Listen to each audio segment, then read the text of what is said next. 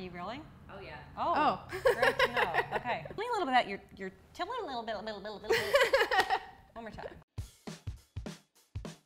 Hey guys, I'm Abby Sharp. Welcome to Abby's Kitchen, and I'm here with my friend Sam from It Doesn't Taste Like Chicken. Hi friends! So Sam, tell us a little bit about your channel. Yeah, I share vegan, easy, super delicious recipes. I love it. And you've got a cookbook coming out. I do. In October, it's going to be so good. It's called Fuss Free Vegan. Oh my god, I'm so excited. Also, I'm excited because today we're going to be making vegan ice cream floats. So delicious! Yes, it's like bring me right back to my childhood. I mean, it was pretty much the first recipe I mastered. It's not that hard, right? No. Ice Scoop, cream, pour, done. enjoy, right?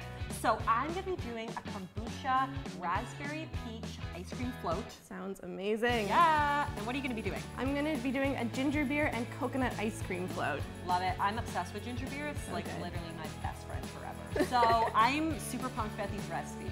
So I hope you guys enjoy, and let's do this.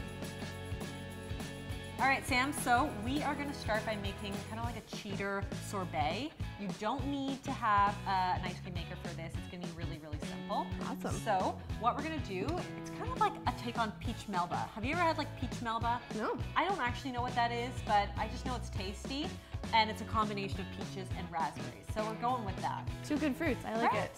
And they say what grows together goes together, and these are both two amazing summer fruits that I love. So that's what we're gonna do. So I've got some frozen peaches here.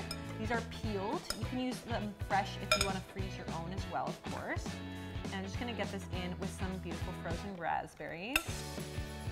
So I always keep frozen bananas in the freezer, and that's what I've got here, and that's gonna add that kind of creamy texture. So I've got some lemon juice here. It just helps to kind of bring that natural sweetness out a little bit. All right, so just a little bit of maple syrup in there. And this is really to taste, so that, you know, if you've got really ripe bananas, you probably don't even need to use a whole lot of it. So just kind of taste as you go. So let's get the lid on. All right, so now we puree.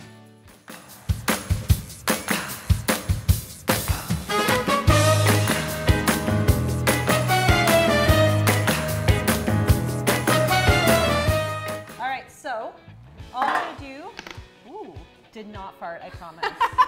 Did not fart. Promise. I was here. I witnessed. It was the food processor. All right, so I'm just going to load this into something freezer safe. It can really go in any kind of container. And then we're gonna pop this in the freezer. And we gotta be patient. We gotta wait. Oh no.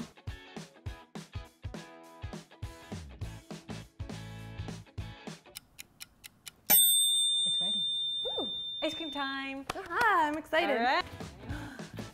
Oh, it looks so beautiful. So good. Look at that color. All right, let's assemble this. So I have some peaches, some raspberries, I've got some fresh mint and basil to add a nice kind of freshness to it. Beautiful. And I'm using a ginger flavored kombucha, which is one of my all-time favorites. Obviously, we've got lots of health benefits to kombucha, some probiotics in there. Also, it's really low in calories. And it's got that same kind of like fizzy flavor that I really love. Gotta have the fizz in a float. Gotta have the fizz with the flow. Oh yeah, look at that. In we go. Whoa. All right, let's get another one in there. Oh, those layers are so neat. I know, I think it's kind of like the way it freezes. It just like, the outside, certain, like it's exposed to the air, it changes color a little bit. All right. So beautiful. All right, now I'm gonna throw a few raspberries into these. So let's get them in there. Get a little pretty color in there. So fruity and delicious looking. So fruity. So a few of these little pretty peach slices and some fresh mint and a basil leaf.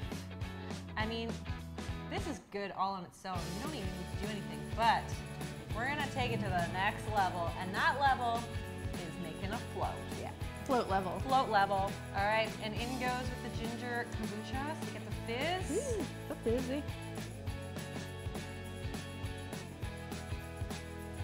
All right, get some straws in here. Super cute straws. Here you go. Thank you. And little cheersies. Cheers. Cheers.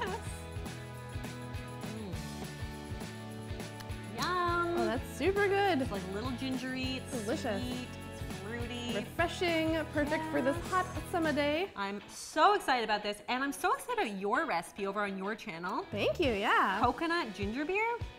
Delicious. Also really tropical. We got the whole tropical vibe, the ginger.